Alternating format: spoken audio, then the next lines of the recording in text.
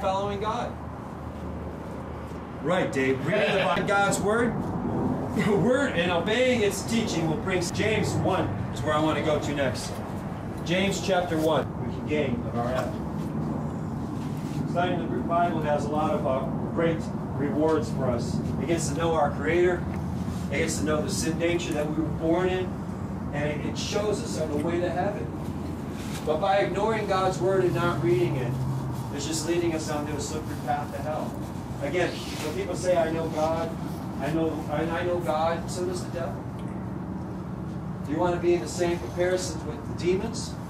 Or do you want to be the child of light? Now, it's not knowing God's Word inside and out that gets us to heaven.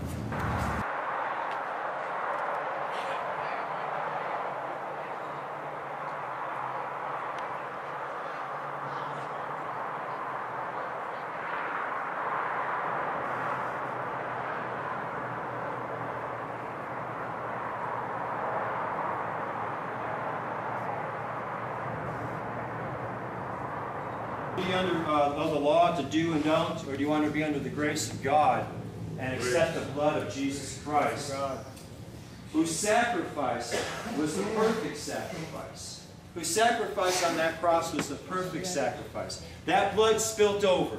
Jesus, buried in a tomb for 3 days, rose to victory. Do we know how? Do you know if when somebody asked me, do you believe in the resurrection? And I said, yeah. And you know, they always want to have proof of how the resurrection could be. Well, the fact of it is, the proof is in a born-again Christian. Because Jesus said to the disciples, it is good for me to leave. When I do, I'm going to send you a helper. And the helper is the Holy Spirit. God the Holy Spirit. Remember, it's God the Father, God the Son, God the Holy Spirit. One God and a triune. God the Father, God the Son, God the Holy Spirit. Jesus' resurrection gives proof to the life change. 2 Corinthians chapter 5, verse 17 says, all those in Christ are a new creation. All the old is past and all the new is come. Just over 8 years ago, if I would listen to somebody like you're listening to today, I would have said, what a pile of garbage. None of that could be possible. Although I was deep into alcoholism and the drugs, I still believe that there was no God. Did I take time to seek Him out? No. You know what made me believe that there was no God? My own mind. My own mind closed to truth. My own mind not open up to hearing ministers and pastors and preachers talk about the truth. My own mind and my reluctance to pick up God's Word. I was on my way to hell because I didn't believe in God. I was on my way to hell because I didn't receive the free gift that He's given. The gift of the Holy Spirit to reside inside of us and to change us forever. When I was out in the park today, I was talking about the fact that there are a lot of people that say that they believe in God. They say they believe in Jesus Christ.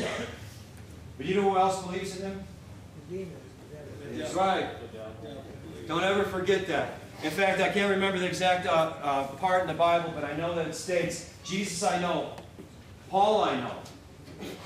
And who are you? You know who's talking right there? What's that? Acts 19. Do you know who's talking there? The devil.